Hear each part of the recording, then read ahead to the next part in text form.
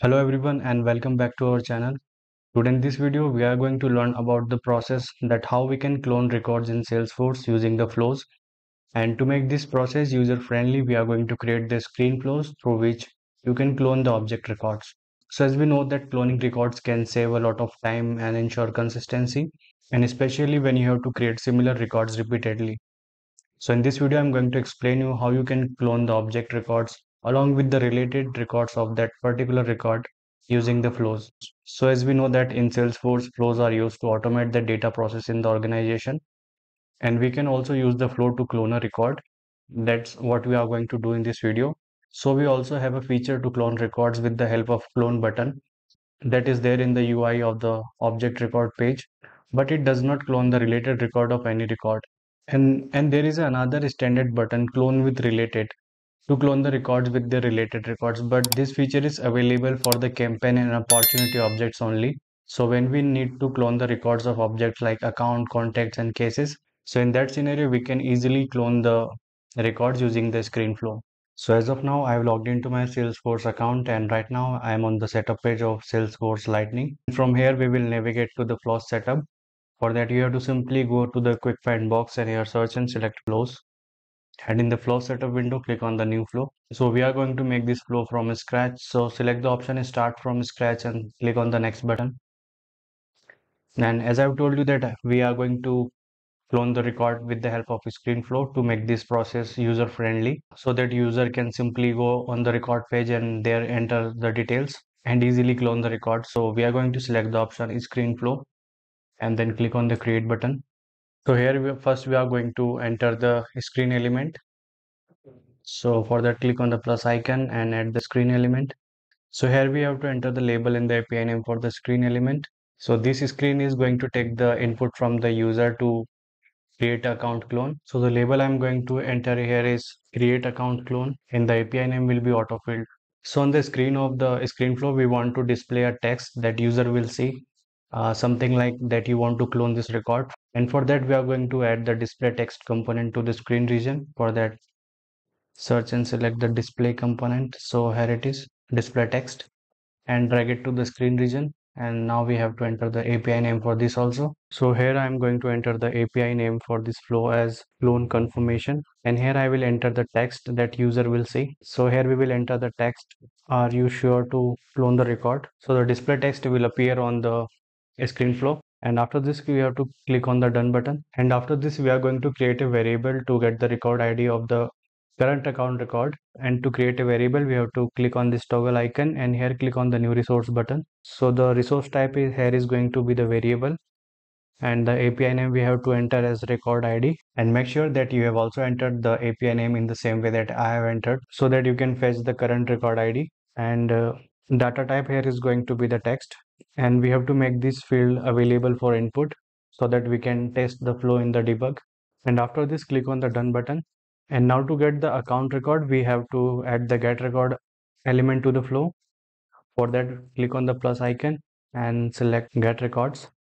So here we have to enter the label in the API name for this also. So the here label is going to be get account record and the API name will be auto-filled and the object here is going to be the account. So here you have to select the object that you are going to clone, and in the condition requirements we have to set it as ID equals to record ID. So this condition requirement will check that ID of current record is same as ID of record that you are going to clone. And after this, we will add another screen element that will override the name of existing record. So for that, click on the plus icon and here select the screen element again. And first we have to enter the label and the API name. So the label I'm going to enter here is override record name and the API name will be autofilled. So here we will add a text component to the screen flow that will change or override the name of existing record. For that, we will drag the text component to the screen region and we will label it as account name. And after this, click on the done button. And after overwriting the record name, we are going to add a create record element that will finally going to create a clone of record. That will be finally going to create a clone of record. So here I'm going to add the create record element and the label I'm going to enter here is create account clone.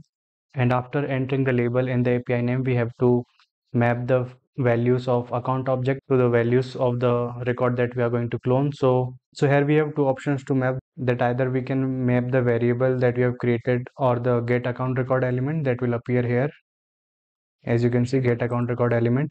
But if we select the name from the get element, then it will name the clone account as current account, and that will return an error. So for that, here we will select the option manually and here select the account object. So we have only taken the account name because this is the only one field that we are going to overwrite, and the rest of the fields are going to be as it is according to the parent record from which we are going to create a clone. So this is how you have to map the value, that account name will be mapped with overwrite record account name, and after this we will map other fields also, that is account phone with account from get account record, then account phone. And in the same way we are going to map the annual revenue and industry fields also. After this, the last field I am going to map here is industry, and you have to map this field according to the object that you have selected. So like in this example, I am going to clone the account record, so I am mapping the fields accordingly. That's it. So we have mapped all the fields to create the clone of account record, and at last we will save the flow. So for that, click on the save button, and here enter the flow label and the flow API name. And after entering the flow label and the flow API name, click on the save button. So as of now, our flow is ready, and before deploying it to the record pages, it is better to debug the flow. So for that, we will click on the debug button, and here it is asking for the record ID. So the record ID is going to be the ID of the record that you want to clone. So in this example, we are cloning the account record. So for that, I need to get the ID of account record. So for that, I will navigate to the accounts object, and in the accounts tab, I will select the account record that I want to clone. So let's clone the account record Edge Communications. And after selecting the record, here you can see in the URL a 15-digit code. So this is what the record ID is. And after copying the record ID, I will go back to the debug window, and here I will enter the record ID of the account record, and after this click on the run button. Now we will see the first confirmation window that we have added in the screen flow, that are you sure to clone the record. So here click on the next button, and again the second screen will appear where we want to override the account name. So I will name it as H communication clone, and after overriding the name we have to again click on the next button, and as you can see in the result, transaction is committed. That means the clone of account record is created. So we will go back to the accounts tab, and there we will see the record that we have cloned. So again I will click on the accounts tab, and you can see at the top, this is the account that we have cloned, Edge communication clone. This is the overwritten name that we have entered for this account record. So this is how we can clone a record in Salesforce using Flow. And after creating and testing the flow, you can simply activate it using the activate button, and so that you can deploy it on the record pages. So that was all about cloning records in Salesforce using the screen flows. And I hope that you have understood whatever I have explained in the video, and you can also give your suggestion in the comment box below. And if you have liked this video, then please do like, share and subscribe. And do not forget to hit the bell icon so that every time we upload a new video, you will get a notification regarding that. And thank you for giving your time and watching this video till last. See you in the next video. Till then, goodbye.